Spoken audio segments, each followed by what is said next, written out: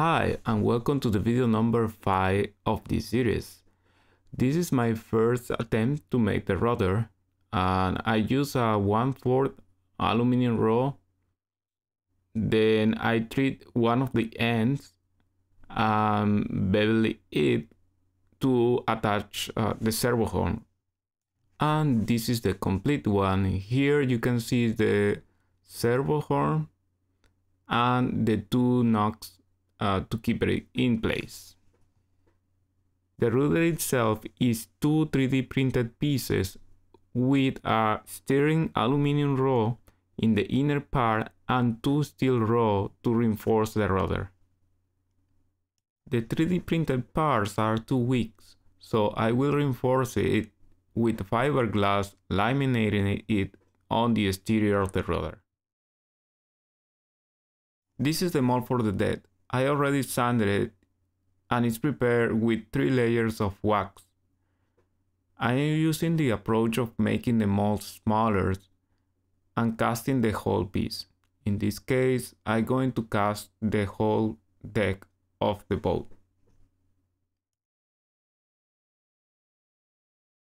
Over here I have two products that I'm going to evaluate to cover the gaps on the mold, so the resin will not leak in these gaps.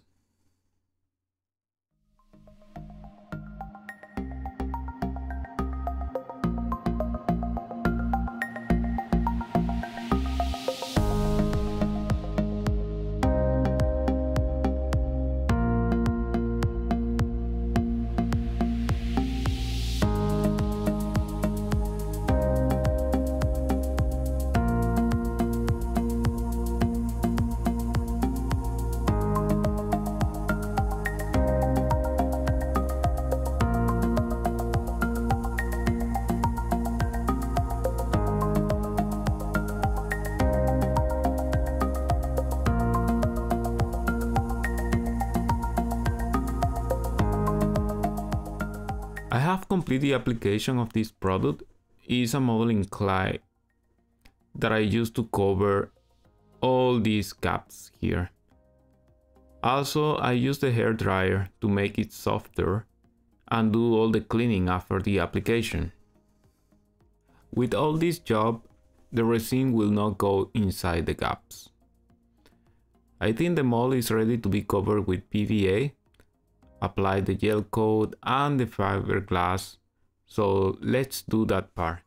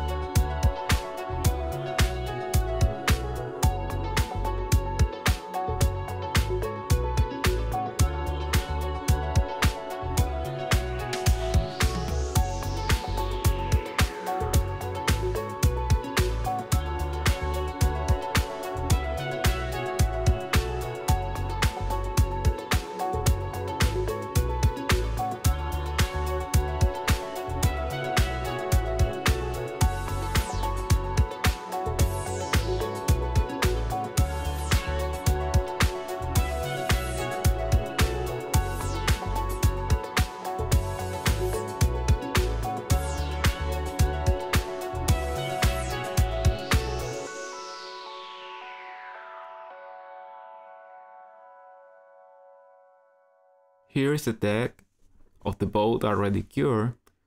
It has been 24 hours. And also I trimmed the fiberglass ends. The next thing to do is to demold it from the mold and check what finish we have achieved.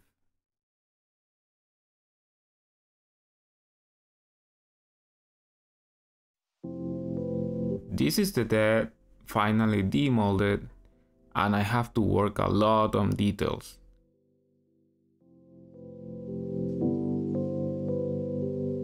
I have bubbles on the resin, also the gel coat peeling off of the mold, cause I'm using a gel coat with wax, and it's not ideal to use on casting pieces. I have to sand and apply a lot of filler on all these details. And last, also apply primer.